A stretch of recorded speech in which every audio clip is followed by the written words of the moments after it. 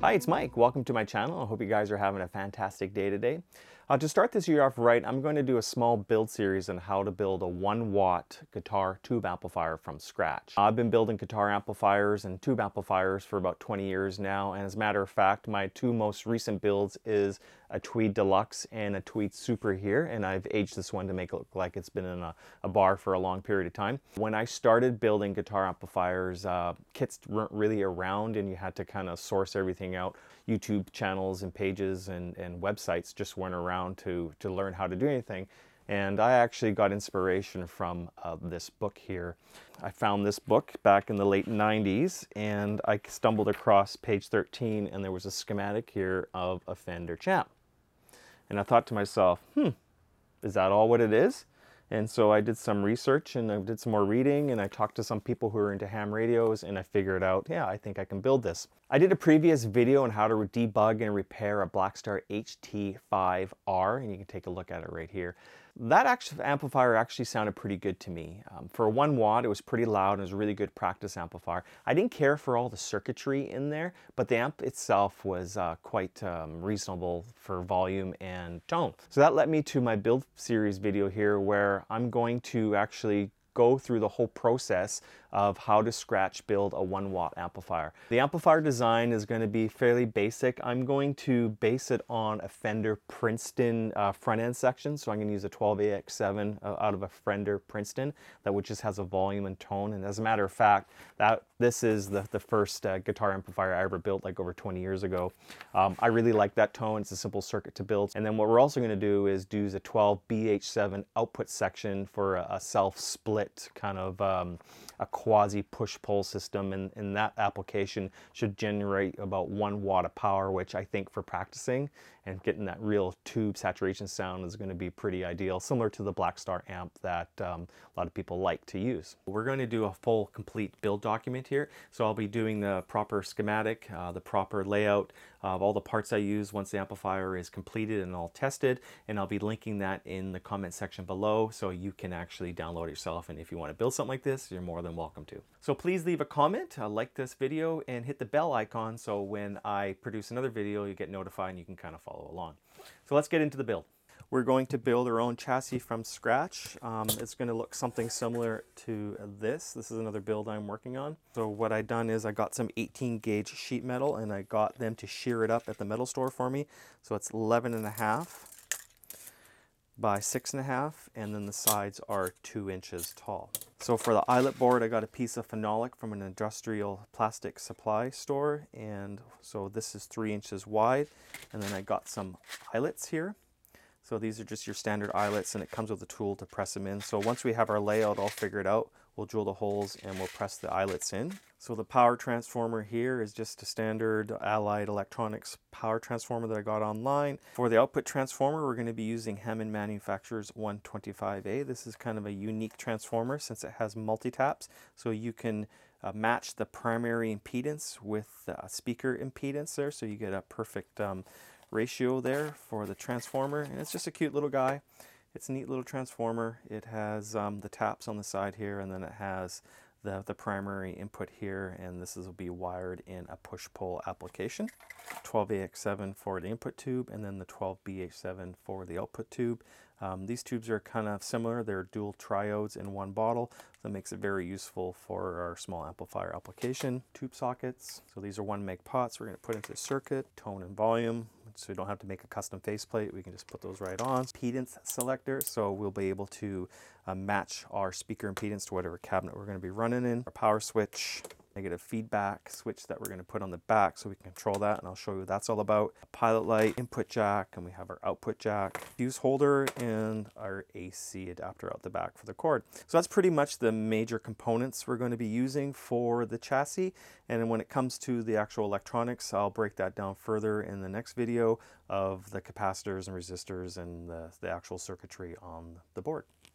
So as for the schematic, here's just a brief overview of what we're going to do, and once it's all finalized, I will put a proper schematic and layout in the description below, and you can download that. On a high level, what we're going to do is we're going to use the preamp section here, and we're going to utilize the negative feedback loop there for that, and we'll put a switch on that so we can toggle that on and off. We're not going to use a 6v6, and we're not going to use the rectifier tube. We're going to go with solid state rectification, and we're going to use the 12BH7 here. So it'll be something similar to this, but we will tweak the values to make it work for the tubes we're using. Okay, now let's do our component layout. The one thing I should mention is if you don't want to build your own chassis, what you can do is put this into a Hammond box, and what I'll do is I'll find the appropriate Hammond box and put a link in the description what will work. This is the power transformer, and the black wires is the incoming AC line voltage. So we'll put that over here, and we'll put our jack in the back here. So the output transformer. Now ideally it would be nice to have the output transformer as far away as you can from the actual power transformer, because you don't want them to couple. So the worst thing you can do is actually put them in parallel with each other, so the electromagnetic field around this would actually couple with this one. So you always want your power transformer and your output transformer to be 90 degrees from each other. The fuse holder there, that looks good. And we'll put our power tube socket somewhere around here. Put our preamp tube around here. The input jack here, farthest away from everything else so it doesn't induce any type of sound. We're going to have our negative feedback switch. We'll put it back here so we can turn that on and off to get grittier sound. So we'll have our ohm selector for our speaker probably there, and then we'll have an output here, something like that. So of course these will be on the back wall of the amplifier. So we're going to have our pots here, so we'll have our volume and tone. This will be mounted on the front wall of the chassis. We'll have our pilot light, and then we'll have our switch over here. So that would be the general layout. So I now have the chassis, all the holes, the front and back panel all drilled out, and now I'm going to weld it up.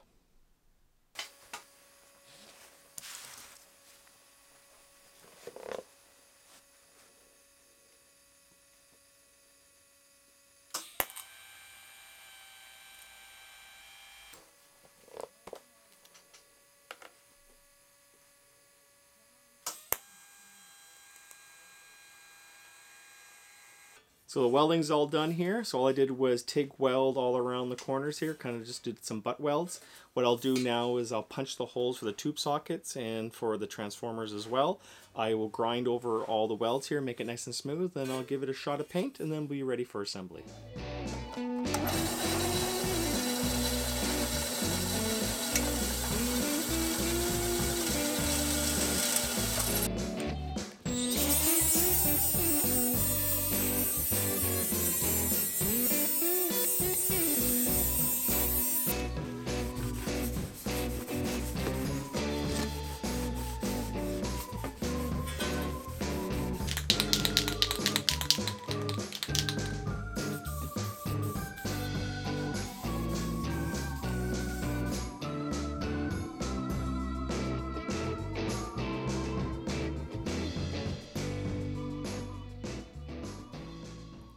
So the chassis is all completed and the paint is cured. Turned out pretty good. I'm pretty happy with it. So what I'm going to do now is put all the components on it. What I've also done was I inserted some 10 by 24 threaded inserts there, so I can actually mount it on a piece of board or perhaps make an enclosure for it. I also got the finalized schematic, so we know what all the values are going to be and what the voltages should be. I've done a crude layout as well of the amplifier design, and once the amplifier is up and running, I'll do a proper one to make it look professional for you. And we're ready to go with the actual eyelet board. So we transferred all the holes and all the measurements over onto this. So what we'll do is we will drill all the holes out and we'll press the eyelets in, and then we can start wiring up all the components. So I got a new pack of eyelets here, and this comes with a tool to press them in.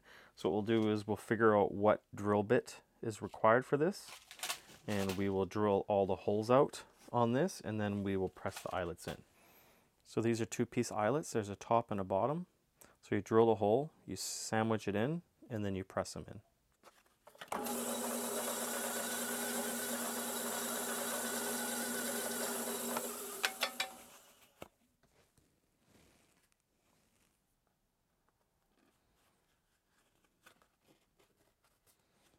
Perfect fit.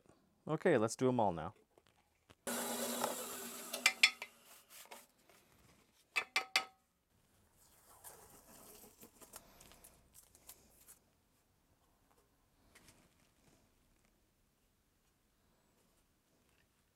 Make sure that seats in there nicely.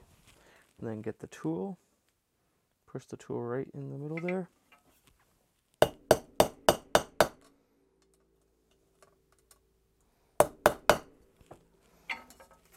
And there we go.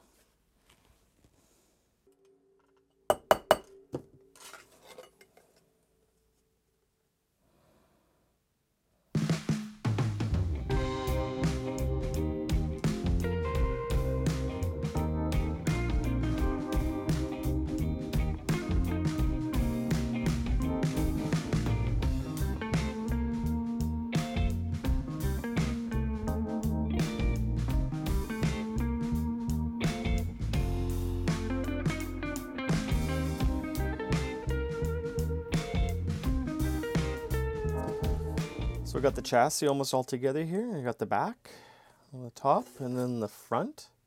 One thing I should mention, when you're mounting the transformers, make sure you have some grommets in here because you don't want the wires going through the sharp edges.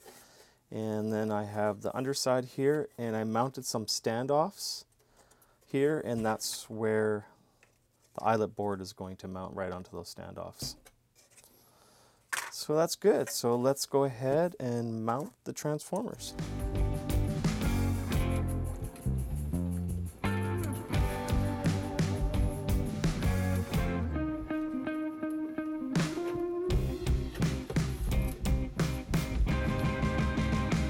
So we got everything fastened and ready to go here.